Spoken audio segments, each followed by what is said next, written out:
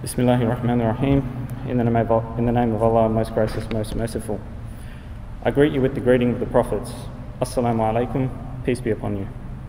My name is Zahir Idris. I am the President of the Muslim Legal Network of New South Wales. I take this opportunity to recognise the traditional owners of the land and their elders, both past and present, and being the Wangul and Watagoro clans of the Auburn Homebush area. Honourable Brad Hazard, Attorney General of New South Wales, Honourable Paul Lynch, Justice Gagler of the High Court of Australia, Chief Justice Bathurst of the Supreme Court of New South Wales, President Beasley of the Court of Appeal, Justices and Associate Justices of the Supreme Court, Justices of the Family Court, Justices of the Federal Court, Justices of the District Court, Magistrates of the Local Court, Commissioners of the Industrial Relations Commission, distinguished guests, colleagues, friends and family. On behalf of Dr. Abdurrahman Asaroglu of the Auburn Mosque Committee and on behalf of the Muslim Legal Network, I welcome you to the 2015 Islamic Opening Law Term Service. As we gather in only the fourth Islamic Opening of Law Term Service in the country and celebrating the centenary of the Anzac Landing, it is fortuitous that we are gathered in the Gallipoli Mosque, which is named in honour of the connection between Turkey and Australia and the close bond the nations have enjoyed since its difficult beginnings 100 years ago. This mosque has served to build bridges between Muslims and wider community since its opening and continues to do so.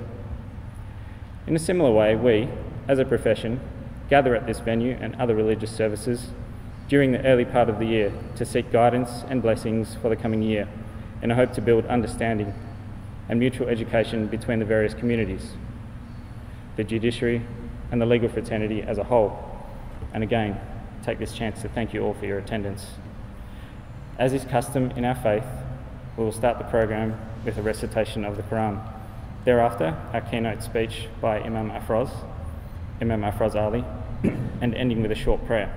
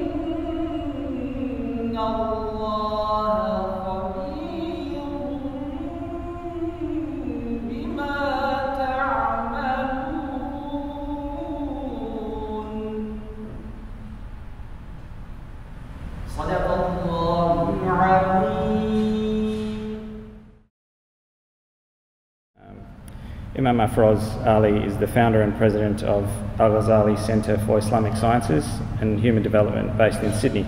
Imam Afroz has also been a great supporter of our organisation since its inception, and we thank him for taking the time to speak today on the topic of justice and ethics in Islam. Imam Afroz. Thank you very much. I want to acknowledge the traditional custodians of the land that we are blessed to find ourselves in. I also want to acknowledge the members of the jury from various departments. I'm for one of those rare times, in fact, shaking at my knees. I'm not quite sure if it's from the fear of the barristers and jurists and justices and judges, or from the hope of God Almighty's house that I'm standing in. I'm hoping it's the latter in this regard. I also want to acknowledge the Muslim Legal Network for honoring me to speak here briefly on the topic of justice by being unjust to me and giving me only 10 to 12 minutes to speak on such a deep topic in relation to justice.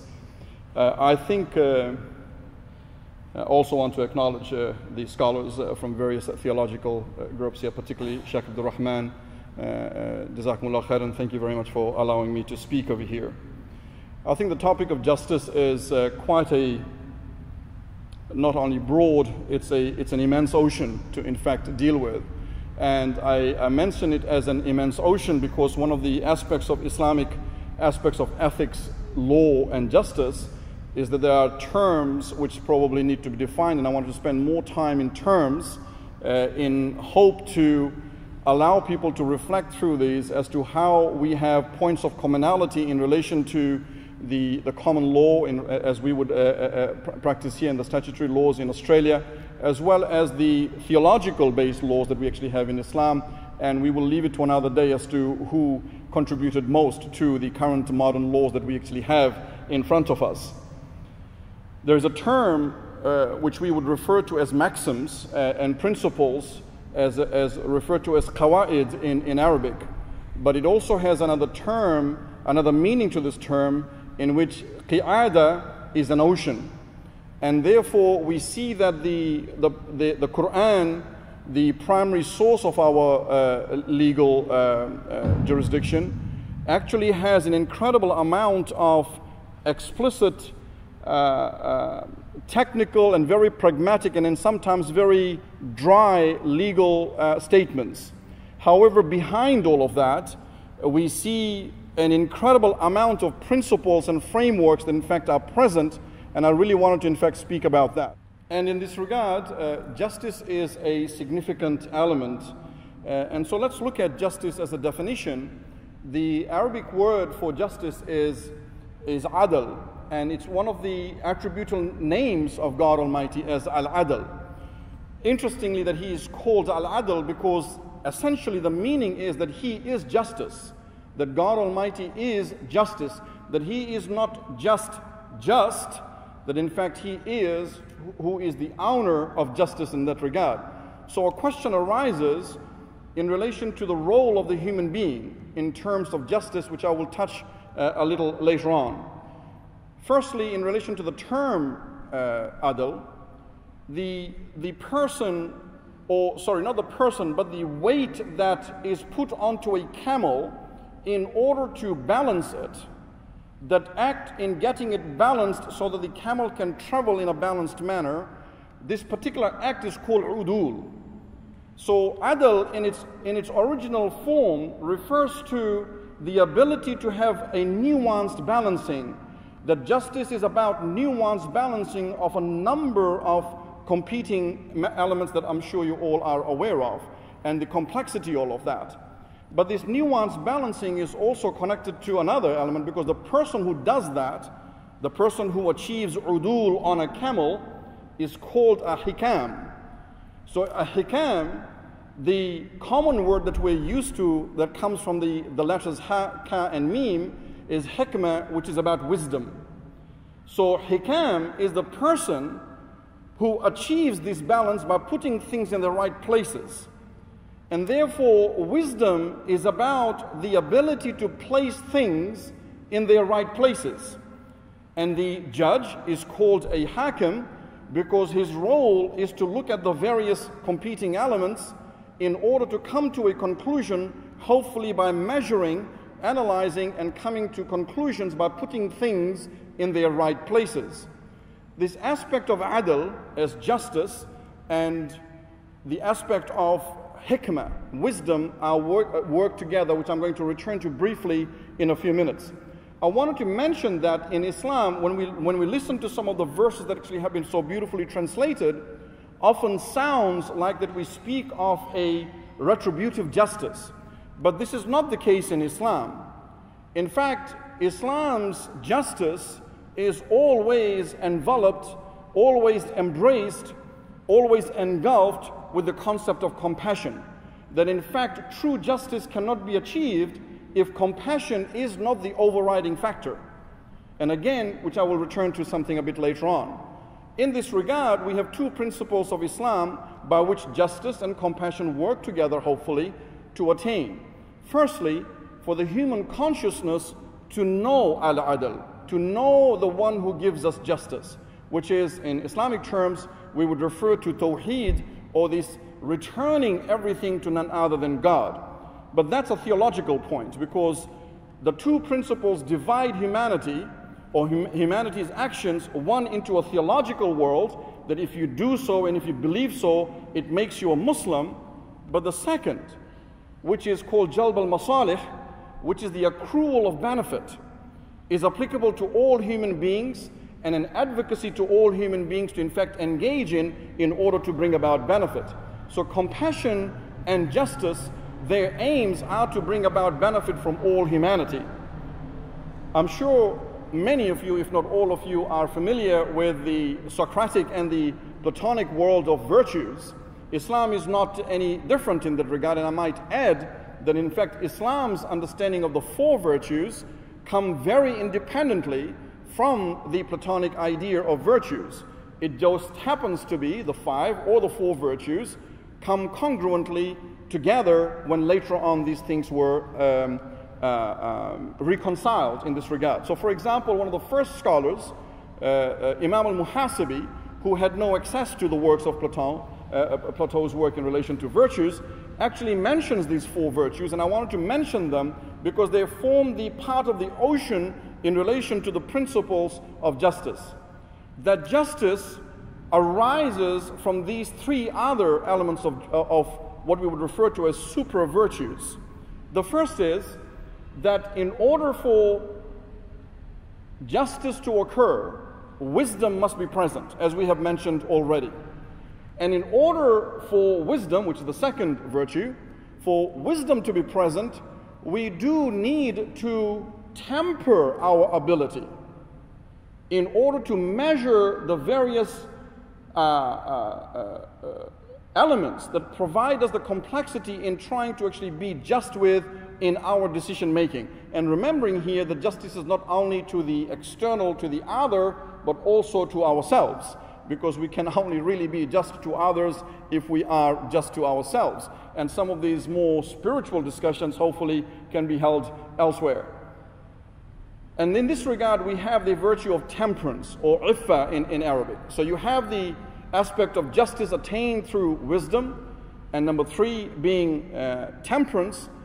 But fourth, which is, in my opinion, seriously lacking in the world today, and that means all of us, and that is, the Arabic term for that is shuja'a, which is courage, to be able to stand for the truth even if it is against ourselves. That it is not so much about right or wrong that we are therefore part of it, but in fact that we are people who want to transcend and only hold on to the truth of what is right and what is beneficial and what is just. And when these three things come together, we in fact experience justice. I know I don't have much time over here, so I want to end by looking at one of the great theologians and philosophers, although he probably would turn in his grave for me to say that he was a philosopher, and that was my favorite scholar, Imam Ghazali, who obviously I'm sure you all know wrote the book, The Incoherence of Philosophers. Interestingly becomes one of the most important books in philosophy. He actually mentions three particular concepts in relation to justice and law, and that the law is the tool by which the ethics of justice is achieved, seen through the morality of people. And he talks about these three things, and I'm slightly nuancing this, and I want to end my talk, my brief sharing over here, to challenge you as people who practice law in this country. And I want to thank each and every one of you for taking the burden of responsibility to keep things as orderly as possible in this nation, which is a great nation, and we all have a collective responsibility to keep it safe and to keep it a place where it is a well-being for each and every one of us. Many years ago, as an architect, now as a former architect, used to be an expert witness in the Land and Environment Court, and I know most of you standing over here probably laugh at me and go, that's not a court. But I did get a window of an experience of what it is like to be in the forefront of trying to be just with what we have in front of us. So Imam Ghazali talked about these three things, and as I said, I'm nuancing this to ask you to reflect on these three things in relation to three, I consider to be three major elements of ethics that law needs to address. The first is the environment. Should our laws be directed towards controlling emissions or planning sustainability? Islam's framework and principles would say it would be the latter, that we ought to have laws that plan sustainability rather than the next elections. Secondly, health. Should we manage disease? Should we have disease control? Or should we have a development of nurturing well-being for everybody? Islam would say that we need to aspire for the second. And thirdly and lastly, should our social governance, should our laws affecting the civil citizens be about a retributive and punitive justice, or should it be driven by compassionate justice? These are the questions I believe that in the evolution of law, in raising human standards to a higher ethics, is a question that you have to answer over and beyond your daily work that you do. And I pray to God Almighty that you have the openings, that you have the success, and you have the facilitation to maintain order, justice, safety, well-being, and goodness for each and every one of us here in Australia. Thank you very much.